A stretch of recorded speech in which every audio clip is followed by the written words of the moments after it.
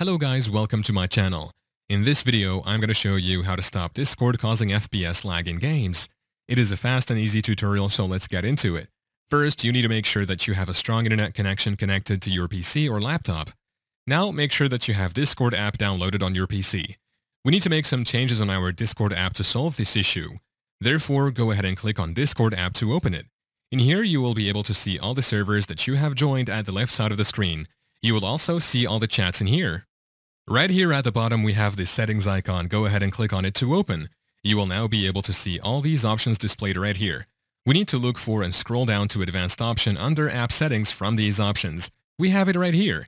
Go ahead and click on it to open. In here, we have all these options. Just look for hardware acceleration. As you can see, it turns on acceleration, which uses your GPU to make Discord smoother. It turns off if you are experiencing frame drops. Turn this option off. Yeah, that's how to stop Discord causing FPS lag in games. Thank you for watching. If this video was helpful, please leave a like and subscribe to my channel for more videos like this, and click on that notification bell to never miss an update.